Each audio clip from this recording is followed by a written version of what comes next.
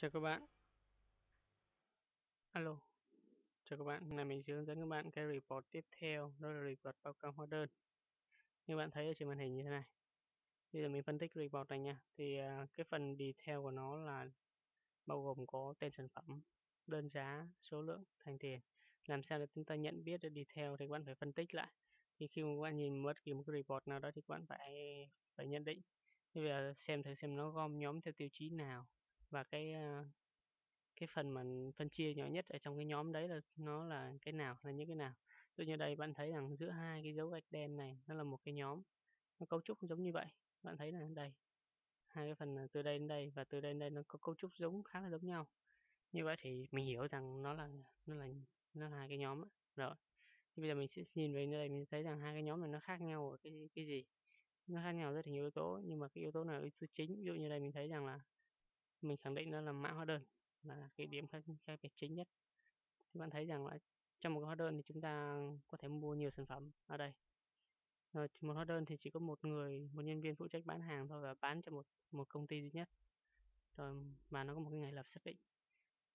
Tổng tiền của hóa đơn đây. Thì cái này nó thuộc về thông tin của một hóa đơn, nên vậy chúng ta gom nhóm thêm mã hóa đơn. Chính xác. Còn nếu mà chúng ta gom nhóm thêm mã nhân viên thì nó lại trở thành cái vấn đề khác nữa. Tức là nhân viên này thực hiện được bao nhiêu hóa đơn, thực hiện được bao nhiêu giao dịch, bán được bao nhiêu sản phẩm nó hiển thị hết trên đây luôn. Còn đây là nó chỉ liên quan đến hóa đơn thôi. Ví dụ như Nguyễn Văn Nam này anh nhập hóa đơn này, đồng thời ví dụ như ngày hôm sau anh ta nhận lập một hóa đơn khác nữa, vẫn là Nguyễn Văn Nam bán cho công ty khác nữa, thì nó độc lập với nhau giống như thế này. Rồi. Như vậy thì đây là cái như vậy thì ta đã hình dung được đây là cái phần nó là một cái cấu trúc của một cái nhóm này. Rồi trong cái nhóm này thì phần nhỏ nhất, đây là phần bên dưới này, nhỏ nhất này, phần chi tiết nhất này, đây là detail. Mà còn những cái thông tin này là những thông tin gom nhóm mà thôi. Rồi. Chúng ta sẽ thiết kế create report design. Đầu tiên của thiết kế report thì chúng ta phải định dạng khổ giấy đi. Bạn sẽ xem thì bạn thấy rằng khổ giấy này là khổ giấy A4 theo chiều đứng. Rồi. Thì bây giờ mình thường thường mình thiết kế thì mình sẽ cho là lấy trên 2 cm, kích thước là 2 hết. 2, 2, 2. Và bạn lưu ý ở đây đơn vị của mình là mm nha. Thì các bạn căn chỉnh tùy theo các bạn. Các bạn nhớ cái thước này. Lưu ý ở đây là cái thước lệch trái và lệch phải. Rồi. Như vậy các bạn biết rằng cái trang A4 thì kích thước của nó là 21 nhân cho 29,7. Chính vì vậy, và bây giờ lề trái lề phải chúng ta đã là mỗi cái là 2 cm. Như vậy là chúng ta đã mất 4 cm lề rồi. Chính vì vậy chúng ta chỉ còn lại 21 trừ cho 4 là chúng ta còn 17 cm thôi. Như vậy chúng ta sẽ kéo diện tích ra khoảng 14 đến 7 cm. Như thế này. Rồi, và chúng ta bắt đầu thiết kế. Thì trước khi thiết kế mình sẽ thu nhỏ phần detail lại một chút xíu. Rồi, bây giờ chúng ta sẽ lấy dữ liệu nguồn cho nó. Lấy tất cả các bảng vô. Trong phần detail chúng ta có cái gì đây? Chúng ta có tên sản phẩm, lấy tên sản phẩm xuống. Chúng ta có số lượng đơn giá. Lấy đơn giá xuống.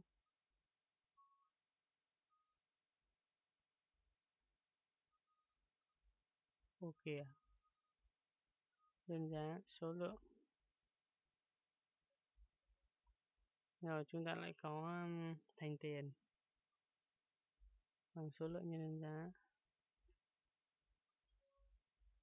Tiếp theo này, đây là cái phần detail là những cái phần này. Số thứ tự thì chúng ta bỏ qua ha. Rồi tiếp theo đấy thì ngoài những cái phần này thì chúng ta sẽ có thêm những cái phần ở trong cái phần header này đây.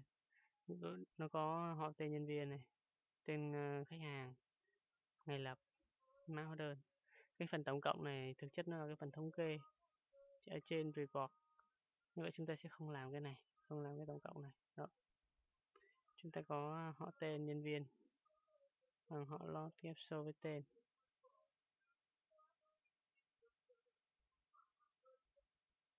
Rồi chúng ta có tên khách hàng. Chúng ta lại có ngày lập hóa đơn. Chúng ta lại có mã hóa đơn. Bạn lấy mã hóa đơn trong bảng chi tiết cũng được, mà trong bảng hóa đơn cũng được. Rồi bây giờ chúng ta kiểm tra lại xem có những cái bảng nào chúng ta không dùng tới không thì chúng ta sẽ bỏ đi. Ở đây thì bạn thấy rằng tất cả các 5 bảng đều được sử dụng nên là chúng ta không bỏ bảng nào đi hết đấy. Lưu lại trang SQL, yes, enter, rồi chúng ta sẽ bắt đầu thêm các trường vô.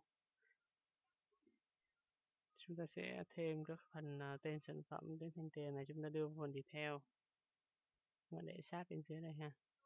Tiếp theo đấy các bạn sẽ vô arrange, rồi bạn sẽ vẽ thêm một text box số tự nữa. Rồi để làm số tự thì các bạn ghi số 1. Các bạn nhận thấy rằng số tự ở đây được đánh dấu trong một cái nhóm. Ví dụ đây bạn thấy là trong hóa đơn này số tự 1, số tự 2. Trong hóa đơn này mua mấy sản phẩm số tự hiện ra đây, ví dụ như 3 sản phẩm thì 1, 2, 3. Đó, ví dụ vậy. Vậy thì chúng ta sẽ chuyển đánh số tự cho một nhóm, thì các bạn chọn thì sao? Bạn chọn là running sum, là over group, tức là chỉ trong cái nhóm này thôi. Giờ mình sẽ lưu lại cái report này, report hóa đơn đi ha. Tiếp theo, rồi sau khi mà mình đã có phần detail ok rồi, mình sẽ tabula nó, quét chọn, sau đó bạn chọn tabula để mình giống nó theo hàng dọc cho nó đẹp. Rồi mình remove, cái này mình sẽ cho lên top lên 0.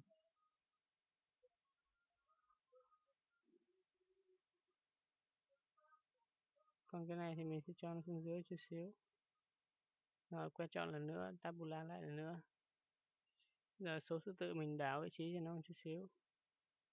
Mình để con chuột chuột bây giờ nó hiện giống cái tên vuông này thì mình sẽ nắm cổ nó, mình déo như thế này. Như vậy là đủ thứ tự rồi. Tiếp theo, ok rồi ha, remove. Rồi tiếp theo mình sẽ cần là nó gom nhóm theo tiêu chí là mã hóa đơn, như vậy chúng ta sẽ add ở group theo mã hóa đơn. Như vậy thì cái phần mã hóa đơn header xuất hiện. Rồi, bây giờ mình sẽ chỉ bạn thêm một cái thao tác nữa, đó là bây giờ trong trường hợp mà các bạn header thì nó xuất hiện ở đầu một nhóm, đúng không? Bây giờ có thể chúng ta sẽ làm việc với cả phần footer của một nhóm, cuối một nhóm gì đó. Bây giờ mình sẽ chỉ các bạn mở cái phần footer một nhóm lên, thì bạn vào phần more, bạn chọn là chỗ này without a footer section, thì mình chỉ này with a footer section, như vậy thì nó sẽ xuất hiện thêm một cái phần cuối của một cái nhóm nữa như thế này. Rồi tạm thời đi theo mình sẽ thu nhỏ lại.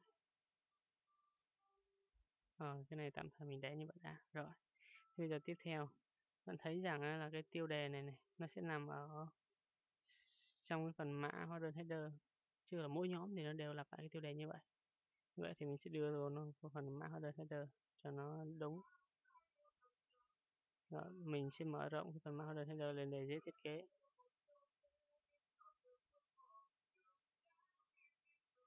Tiếp theo, giờ đưa cái field kia vô. Chúng ta cần có họ tên này, họ tên phía này. Chúng ta cần có tên khách hàng phía này, ngày lập hóa đơn phía này, mã hóa đơn phía này.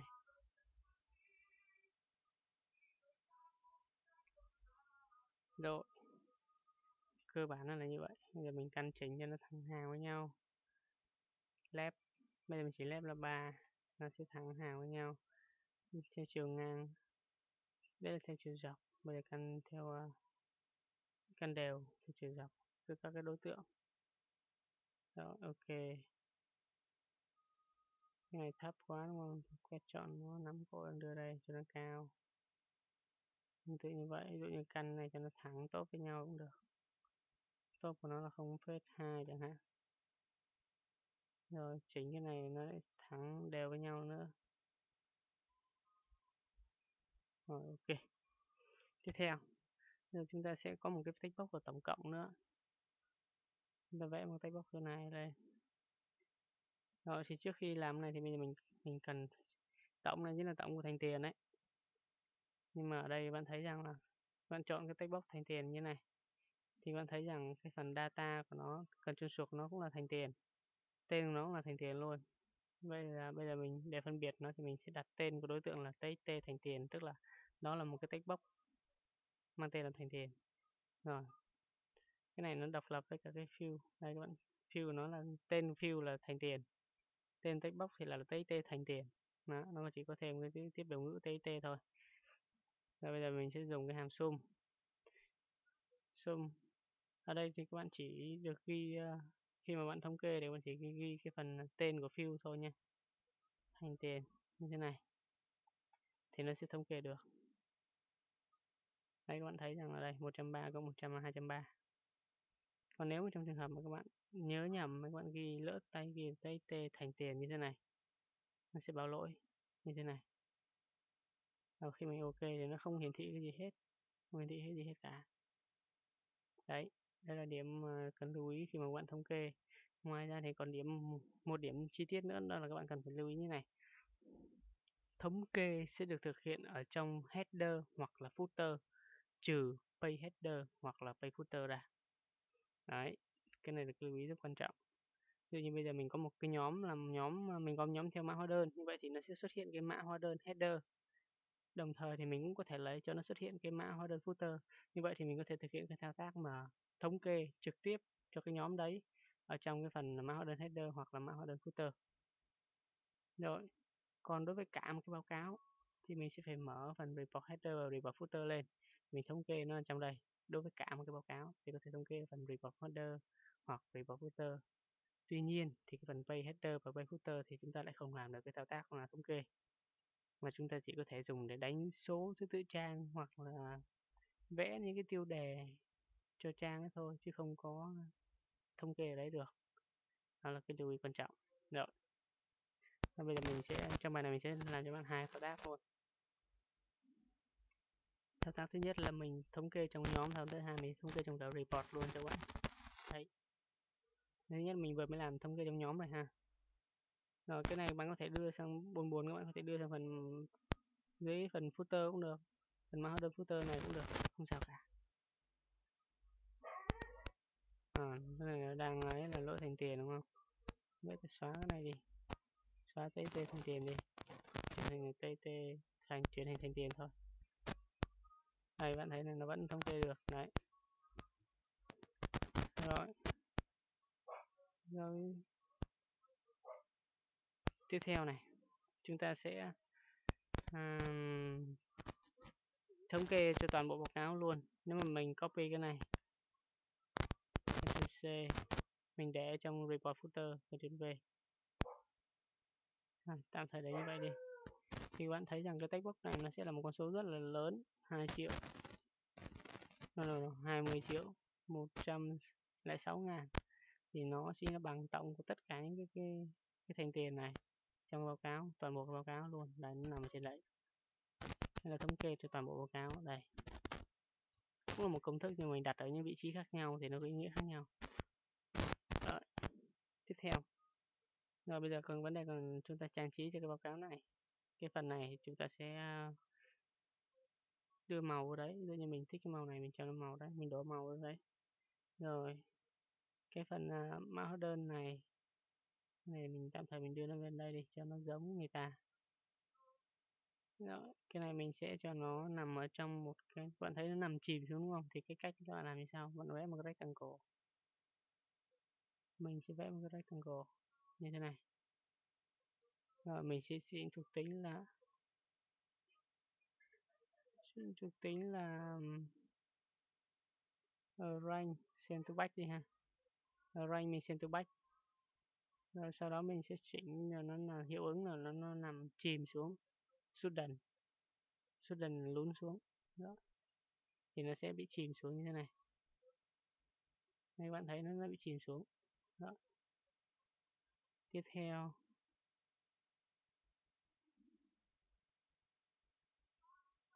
bạn thấy rằng nó có một cái đường kẻ để phân biệt các nhóm với nhau ấy. Nó có đường kẻ như thế này thì làm sao ta làm được cái đấy? Các bạn cần phải xác định như sau. Bây giờ vị trí đường kẻ thì các bạn thứ nhất là mình sẽ vẽ ra một cái đường trước. Rồi mình chỉnh cái thuộc tính là width đây 17 cm. No, cái này là không. Width là 17. Đó. Thì nó sẽ hết trang giấy luôn. Left mình chỉ là không đi. Tiếp theo này. Đây, nếu mình để ở đầu của cái phần mã header thì nó sẽ đạt được yêu cầu của chúng ta.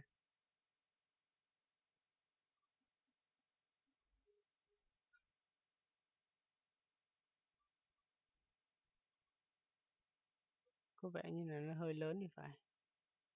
Cho là 16,5 đi. Tại vì cái trang giấy của mình nó cứ báo lỗi màu xanh xanh chỗ này nên là mình thấy là nó nguy hiểm. Và bạn thấy này, khi mà nó vượt quá cái kích thước mà nó thiết kế, chúng ta thiết kế, chúng ta có thể in ấn á, thì nó sẽ báo lỗi màu xanh như vậy. Chúng ta phải cho nó nhỏ lại chứ không lúc mà in là nó sẽ bị mất chữ. Rồi, view. Bạn thấy bây giờ nó đã kẻ cho cái giữa cái phần này rồi. Bạn thấy ở đây nó có một cái phần nó dư ra này đúng không? Thì đấy chính là cái phần report, cái phần mã hóa đơn footer đấy. Đây trong bài này chúng ta không cần đến nó thì chúng ta sẽ xóa nó đi. More. Nếu chúng ta sẽ là with down or footer, mã hóa đơn footer without footer. Rồi, như vậy thì nó sẽ mất cái phần dư thừa đi. Này các bạn thấy nào. Rồi, bạn thấy giữa hai cái này nó có một cái đường kẻ này. Đấy. Tiếp theo đấy này, tăng cái kích thước cái đường kẻ lên, mình sẽ cho nó dày lên chút xíu. Rồi đồng thời mình cho mấy cái này xuống dưới cho mình nó tách biệt dễ nhìn. Đấy, như thế này. Là các bạn thấy rằng có vẻ như là cái này nó nằm sát với cả cái phần detail quá. Cái phần cuối detail vậy mình sẽ làm một thao tác mình chuyển cái đường kẻ xuống một chút xíu. Vậy thì nó sẽ tách ra một chút xíu cho mình đỡ cảm giác khó chịu. Đó. Giống như vậy. Để mình cho nó xuống dưới cho bạn thấy rõ hơn. Đấy, nó đã nằm xa cái phần detail cuối cùng này rồi, nó nằm xa rồi. Đấy, nguyên cái phần mà mình bôi đèn này nó nằm trong một cái group á. Nó nằm trong một cái nhóm. Rồi, còn lại những cái phần khác thì các bạn tự thực hiện. Ví dụ như là bây giờ mình có kẻ không cái này thì các bạn đi vô đây, kẻ không này. Chọn một màu bất kỳ. Nó sẽ xuất hiện một cái khung. Đấy, có khung rồi nha.